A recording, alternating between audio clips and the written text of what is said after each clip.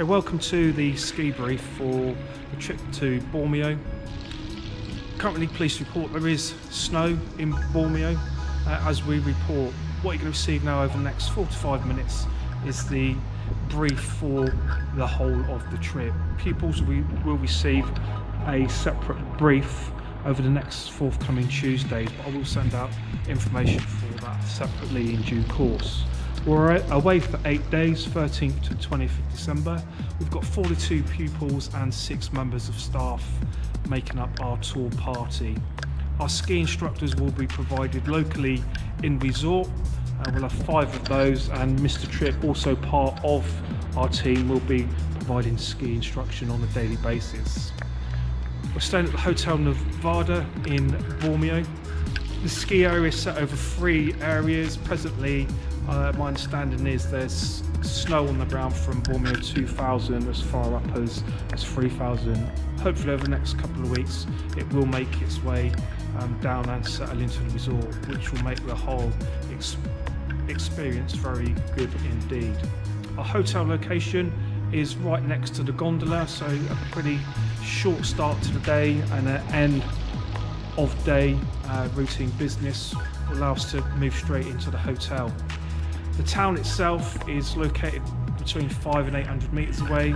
All pupils will be taken into town and given a guided tour prior to be letting down into town in the evenings after a ski activity to do any shopping and picking up any bits and pieces.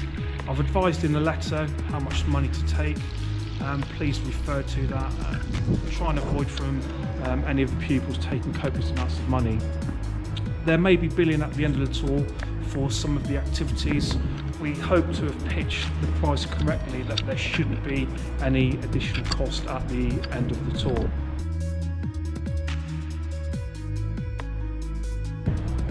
So this will be my 4th ski trip since I've been at school. We're taking Sam Tripp with us, who will coordinate the majority of the administration and is a ski instructor. We're taking Mel from the Med Centre as the trip lead nurse. Mr. Ewins from the mathematics department and numerous ski trips previously is also coming along, and Mr. Kelly Duncan, PE teacher at Prior Park College, who is a seasoned skier. In addition to that, Carrie, the house matron, and my wife will also be attending, who works on a daily basis within St. Paul's. Hello, my name's Mel Gittins. I'm the lead nurse here at Prior Park College. So this is the section for the ski trip or medical information. So paperwork will be sent out shortly to parents and guardians. On that information we'll require details of next of kin, any ongoing medical information, any ongoing injuries, medications such as things that any of the children might be taking. All the relevant risk assessments have been conducted.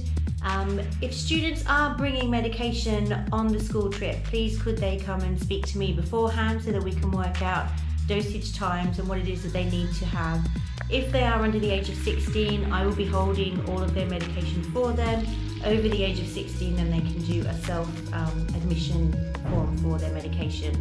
When it comes to giving medication on the expedition, we will have the usual paracetamol and ibuprofen as per our minor ailments policy. I'll be able to give that to any of the students.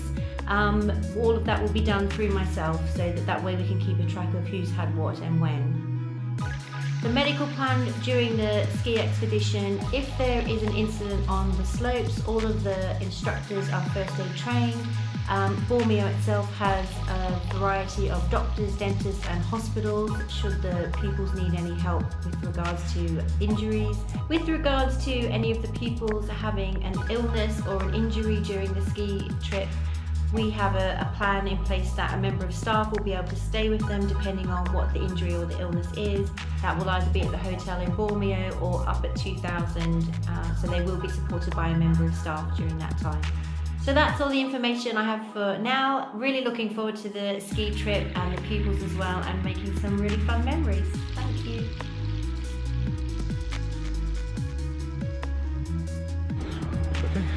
Okay, what I'd like to talk about now is expectations and pupil behaviour. It's paramount that pupils follow the instruction of all staff, and in particular ski instructors, whilst we're away.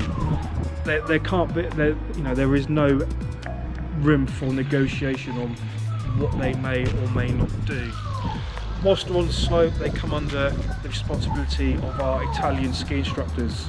If they misbehave, the ski instructors will have no qualms in removing them from the group, and that will mean a lonely day in a cafe halfway up the slope with one of Prior Park College team members.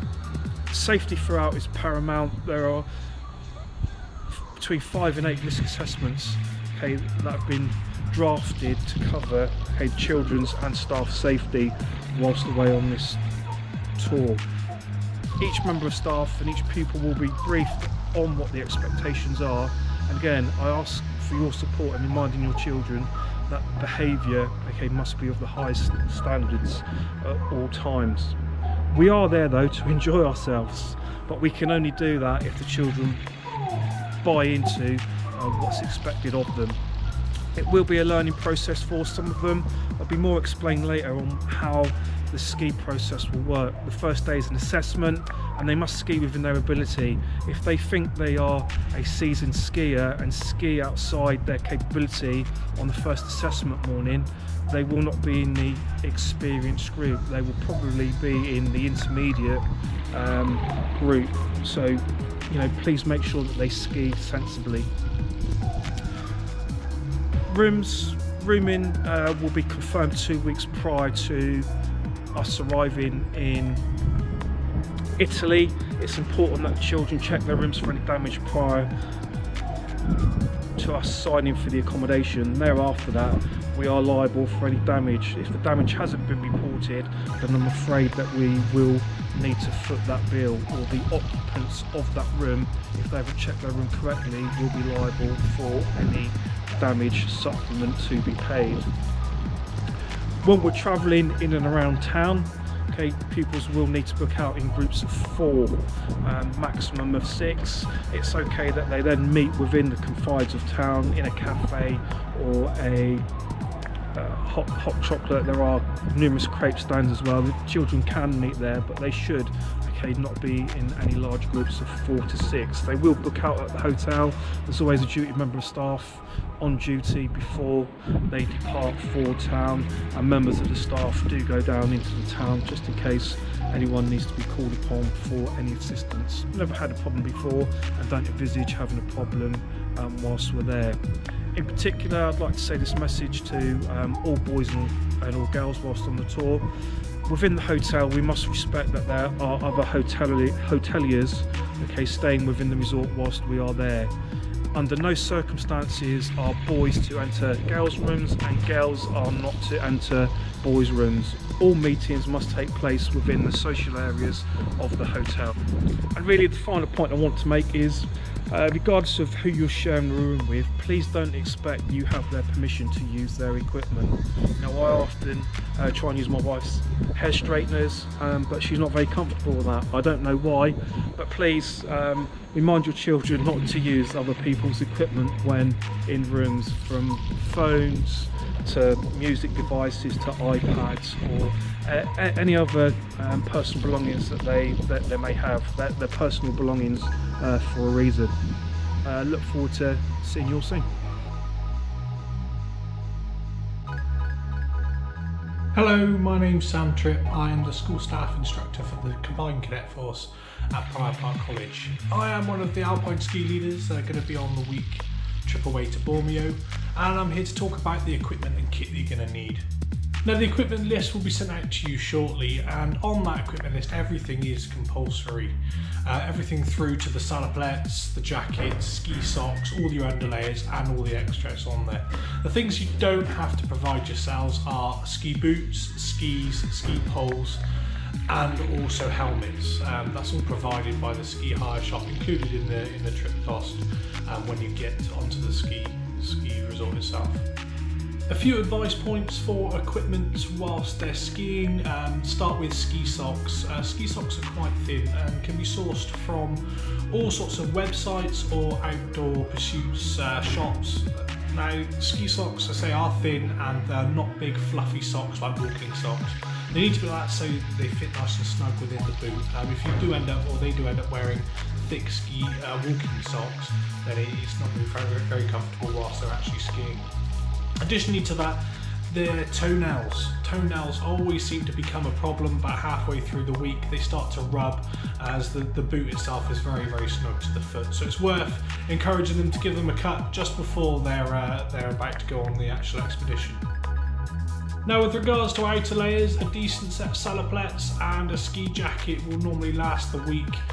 Just the one will normally be suffice. Other than that, what you will still want to actually think about are the underlayers. Now, underlayers are the key to keeping the warmth or cool whilst you're out on the ski slopes themselves. You can change them daily and you can layer up as necessary. Now, the temperatures out there at the moment are around about -12. Last year we were skiing in +4, +5. So the weather out there is very varied. It's a little bit far out yet to get a detailed weather picture, but the idea is thin underlayers that you can add or take away depending on the temperatures. Kind of final little advice point I can give is gloves. Now, it's worth getting a thin underlayer pair of gloves as well as your thick kind of ski gloves. It does help when the warmer days or the more active training sessions to have the thinner gloves rather than the large fluffy ski gloves as well. All of this equipment can weigh quite a lot. Now, you've got to be conscious whilst packing the kit and encouraging your children not to pack too much, as the hold limit is 20 kilograms on the aircraft. That's not a lot to get a lot of ski kit in there, so just be conscious when choosing the kit and how much they are packing for the trip. We do recommend holdalls. They tend to pack better onto the coaches and for transporting them around in the airports additionally. Hello, my name is Mr. Ewins. I am a maths teacher at Brief Park. I'm going to talk to you briefly about the travel arrangements from Bristol to Bormio. We meet at Brief Park at 10 o'clock. We go on the coach and we get to Bristol Airport. When we get to Bristol Airport, we will form our travel groups, and the teacher responsible for that group will ensure that we get through check-in with all passport details, etc, etc, and we will get on the plane. When we get on the plane, you will be allocated a seat. Sit in that seat. Obviously you're free to move around during the flight, but that is your seat and that's your allocation.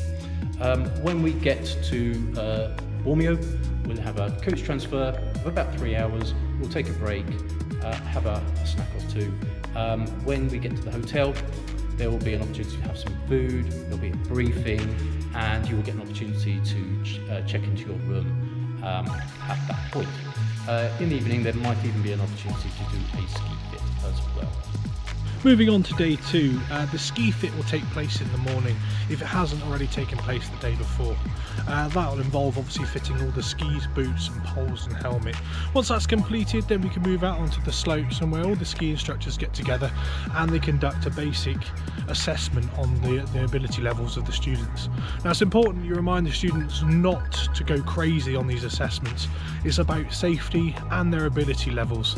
So just remind them that they need to do their best skiing but the safest skiing at the same time. Just remember that going fast doesn't always mean you can ski well. And from the ski assessments, the students will move straight out onto the slopes, be it in whatever group they've been allocated. They may move straight out onto some of the more advanced slopes or stay on the nursery slopes for the basic introduction to skiing. Now, those groups will stay for the week, and the only reason they may move is if the ability levels are quite fractured, but we will adjust that and make decisions accordingly as we go through the week. Hi, I am Miss Duncan and I'm going to carry on the rest of the ski trip itinerary. From day 2 to day 6, they're all very similar. You need to turn up to breakfast in your full kit, where we'll travel up to 2,000. After you travel up to 2,000, you will then have 2 hours of skiing in the morning, at which point you will return to 2,000 for lunch. After lunch, you will go off for another 2 hours of skiing. After 2 hours of skiing in the afternoon, you will return to the hotel where you will have supper. And then after supper, we will be having some evening activities. This could be potentially tobogganing, spa or meal out, etc. And then on your day 6, which is the final ski day, you'll do exactly the same as before, but then after you have your 2 hours in the afternoon, you will return all your ski kit. And then we'll be packing up the coach and returning to Prior Park. Travel back is the exact opposite as you travelled there, and we should be arriving back at Prior Park about 9 PM, but that may change. Hi, I'm Carrie, and just to let you know, there'll be a WhatsApp group, so we will upload videos and keep in touch. All of the staff have access to this, and it will be done hopefully daily, time depending, but we can't guarantee that everybody is in every video or photo that we send. So it's going to be an amazing trip. The kids always love it, and we look forward to it. That concludes the ski brief. You've met the team. If you've got any other questions or you want to come in and meet me or any other members of the team, then please don't hesitate in getting in contact. Shortly, I'll send some forms. Please complete them ASAP to allow us to move smoothly towards a successful trip.